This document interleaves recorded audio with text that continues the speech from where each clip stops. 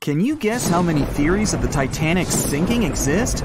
Right, loads, including a theory of my own, which I'm going to share with you today. And then you can decide which one seems most likely to you. One Piece theory. The very first version of the events was the One Piece theory. It's very simple and basically claims that the sinking happened without any breakups. 2:15 a.m., the ship collides with an iceberg. 2:18 a.m., the lights go out. The ship reaches an angle of 45 degrees and then quickly begins its final plunge into the ocean depths. 2:20 a.m., only about 3 minutes later, the RMS Titanic disappears under the surface of the ocean for good.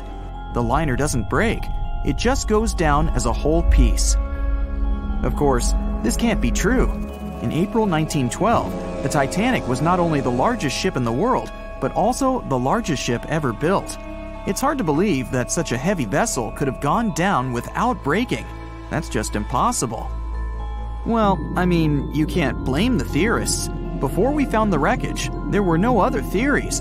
Wait a minute, or were there? The day after the disaster, the survivors gave their interviews. They talked about what had happened, and some of them claimed that the ship had actually broken in two when it had been flooded. For example, Jack Thayer, a 17-year-old boy, outlined the sinking as he remembered it, and L.D. Skidmon drew a sketch based on his description. The picture clearly showed the ship breaking in half. But no one believed Jack or other witnesses. There was no evidence, so their claims were received with a grain of salt. But in 1985, things changed. First breakup theory. That's when Robert Ballard found the wreckage of the Titanic in the depths of the ocean. When people saw the wreckage, it became clear that Jack and the other survivors had been right.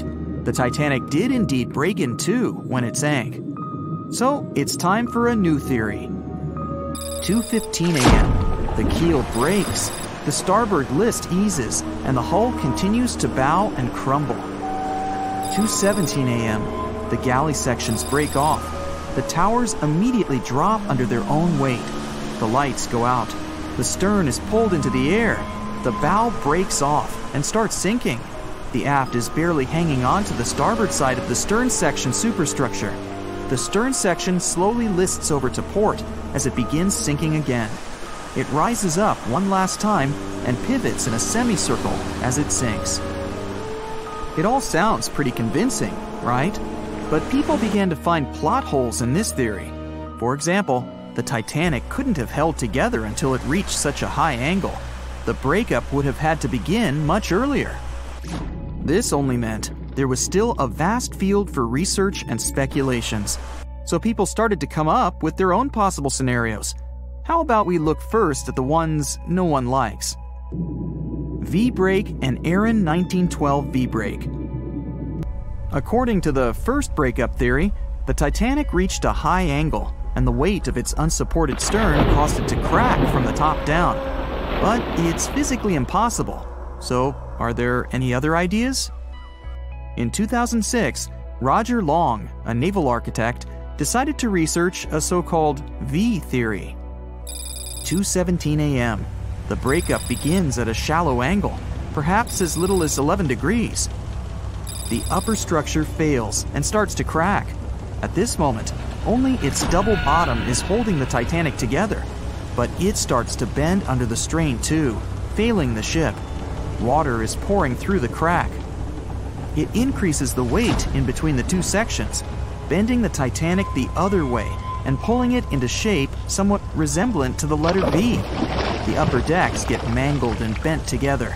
The bow heads for the bottom, and the stern is the last to sink. This theory has since been disproven many times, though. Roger Long believed it because the broken edges of the upper decks in the Titanic's bow section were all mangled and crushed. However, we have learned that it happened because of the so-called hydraulic downburst, the force of the water crashing into the deck as the Titanic hit the ocean floor. Another V-brake theory states that the bow had risen out of the water after the break. This theory was mainly peddled by one former Titanic enthusiast.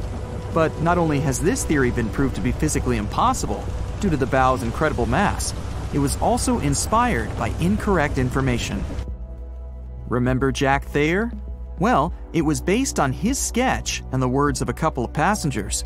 But the truth is, none of them had ever seen the Titanic break down like this. Jack himself even stated in an interview that the sketch was completely out of context to what he had actually seen. It was drawn by a passenger on the Carpathia, the ship that received the Titanic's distress signal and came to its aid. It couldn't be used as evidence. Now that we know this, let's move on to the theories that most people believe in. James Cameron's banana peel theory. Who hasn't seen the legendary movie about the Titanic, right? It became the leader of the 70th Academy Awards ceremony in the number of nominations and awards, and deservedly so. But did you know that James Cameron had been interested in the Titanic for many years and studied the ship's history? His books and research are very detailed, and he even came up with his own version of the events. It's called the banana split theory, and this is actually what you could see in the movie. Here's how it goes. The Titanic reaches a 23-degree angle and fractures down to the keel. The double bottom acts as a hinge as the stern falls down.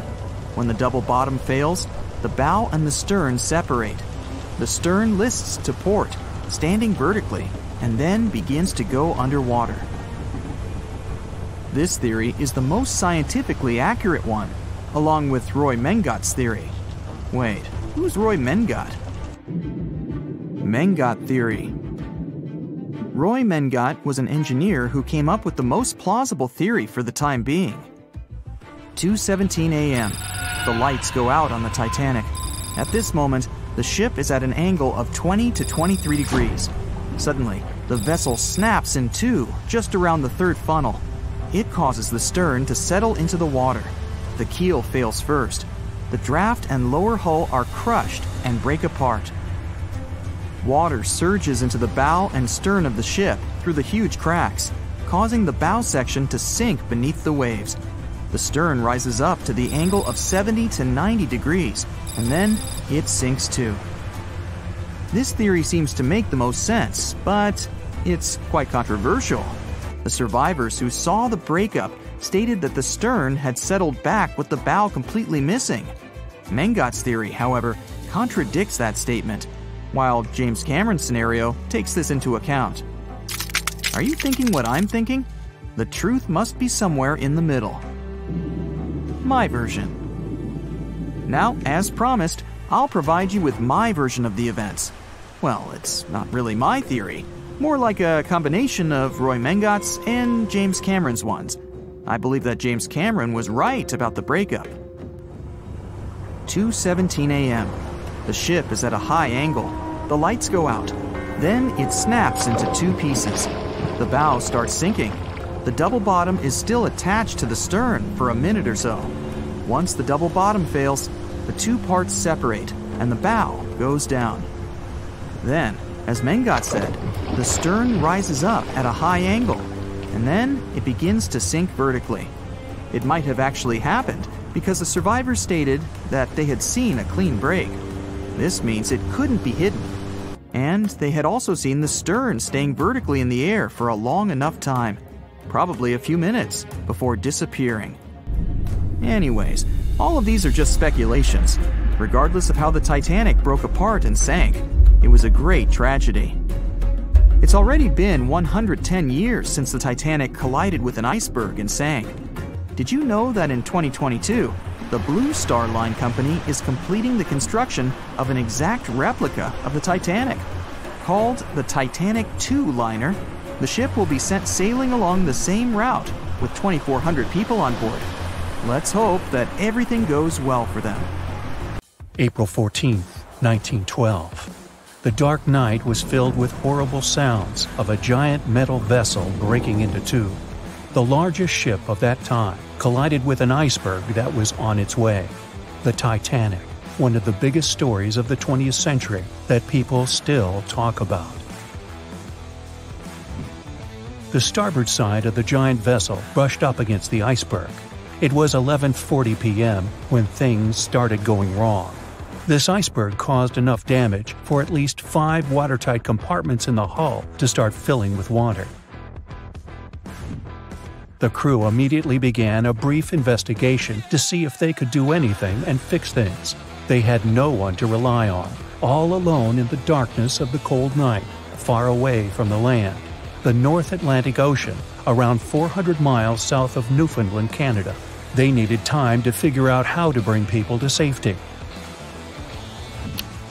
They had some time, true, but not enough. If you watched the movie, you know the ship didn't plunge immediately after the icy doom had happened. The whole process lasted a good 2 hours and 40 minutes. But the situation was hard. There were 2,200 people to take care of, including crew and passengers, and things happening on the ship were chaotic. The chief designer, Thomas Andrews, soon realized they wouldn't be able to stay afloat. By midnight, the entire crew had begun preparing the lifeboats for launch. They had 20 boats with space for only 1,178 people, which was just a bit more than 50% of the people on board. The order was to get women and children to safety first. Crewmen were there to row and guide the boats. The scene over the next 2 hours gradually started escalating. The crew members had a task to wake up passengers and warn them something bad was happening. They wanted to place them into a fleet of lifeboats as soon as possible. At 12:15 a.m., some crew members sent out a distress signal. A steamship called Frankfurt was among the first ones that received the message and responded, but they were about 170 nautical miles away. Some other ships also got the message and offered their assistance, but sadly, they were too far away as well. At 12:20 a.m., the Cunard liner Carpathia got a distress signal from the Titanic and changed its course right away. They were 58 miles away at the time, and it would take them more than 3 hours to get there. 20 minutes later, the crew was lowering the first lifeboat. It was carrying only 27 passengers, although it had room for 65. Many of the lifeboats that were launched first were well below capacity. Crew members were worried, thinking the Davids wouldn't be able to hold a fully loaded lifeboat. And in the beginning, many passengers were just too afraid to leave the ship. They still thought Titanic was unsinkable and couldn't imagine the scenario that was going to happen 1 to 2 hours later. The crew was firing the first of 8 distress rockets. Unsuccessful. No one was close enough to help. By 1:20 a.m., they lowered 10 lifeboats. Number 8 had only 28 people in it. One of the passengers on the number 10 was 9-week-old Melvina Dean. She would later become the last survivor who lived until 2009 and turned 97. It was 2 a.m. already. 3 of the collapsible boats were the only lifeboats that remained on the ship. The bow of the vessel had sunk low and had tipped far under the surface. People around it could now clearly see stern propellers above the water. Crew members were lowering collapsible lifeboat D from the roof of the officers' quarters with over 20 passengers in it. As the ship's bow went under, the water was washing collapsible A from the deck. Those 20 people were struggling because their boat was partly filled with water. As crew members were trying to release collapsible B, it fell. Before they righted it, the water swept it off the ship. 30 passengers still managed to find safety on the overturned lifeboat. At 2:17 a.m., the ship's wireless operator decided to transmit one last distress call. A minute later, the light on the ship finally went out. Titanic and all left on board plunged into darkness. The bow continued to sink, and the stern was rising higher above the surface, which placed great strain on the midsection. Horrible sounds were filling the night. Titanic, this massive, legendary ship so many people placed their hopes in and were excited about, broke into 2 between the 3rd and 4th funnels. Reports would speculate it took about 6 minutes for the bow section to reach the ocean bottom. The stern settled back in the water before it rose again into a vertical position. It remained in this situation until it finally disappeared into the ocean. At 2:20 a.m., the stern apparently retained air inside, and water pressure crushed it as it went down. The stern landed about 2,000 feet away from the bow. People consider the Titanic the fastest ship in the world. They thought it was unsinkable because 4 of its compartments could be flooded, and that still wouldn't cause a critical loss of buoyancy. Its life was problematic since its beginning. While the ship was leaving port, it moved within a couple of feet of the steamer New York. It managed to safely pass by, which was a huge relief for all those worried passengers massed on the ship's decks. Titanic sailed off on the 10th of April. Its first journey was across the highly competitive Atlantic route. On the launch day, the Titanic became the biggest movable object in the history of humankind, 882 feet long, 92 feet wide. Not that big if you compare it with today's ships. The biggest cruise ship in the world today is Royal Caribbean's Symphony of the Seas, which is roughly 5 times the size of Titanic.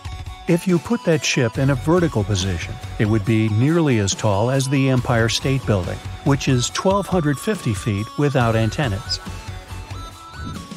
But Titanic was a huge attraction back in its time. At one moment of their journey, they stopped in France, after which they made another stop in Ireland. Once the final passengers boarded, the massive ship set out at full speed for their final destination, New York City. 4 days after the beginning of its journey, Titanic failed to divert its course from a huge iceberg, the story we all know about.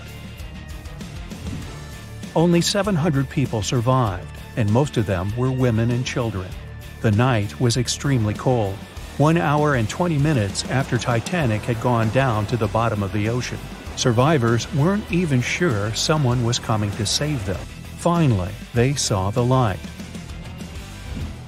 It was Carpathia coming towards them. They came for the people in the lifeboats. The crew brought them aboard and pulled a handful of other passengers out of the water. Many ships tried to contact Titanic a few hours after it sank. Their messages were never returned. Later, when there was an investigation of what really happened, they discovered the Leyland liner California had been less than 20 miles away when Titanic was sinking.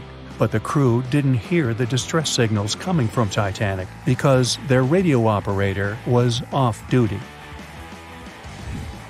Countries from both sides of the Atlantic were shocked and horrified when they heard details of what happened to Titanic.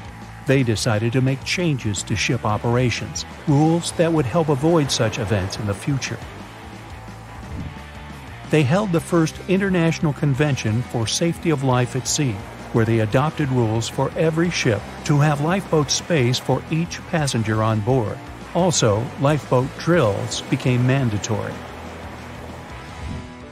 They also decided to establish an international ice patrol. Its main role was to monitor icebergs in the North Atlantic shipping lanes. Ships also needed to maintain a 24-hour radio watch. Titanic wasn't built alone. Because of the size of this magnificent ship and all the new equipment it required, it would have been too expensive as a one-off. So the team built the Titanic alongside 2 sister ships, and both of them had eventful lifetimes. RMS Olympic came first. It was launched in 1910, and for a whole year was the biggest liner in the world. The Britannic was another sister ship that sailed for a while before it too ended down on the ocean bottom. But only Titanic became a legend and one of the most fascinating stories of modern history.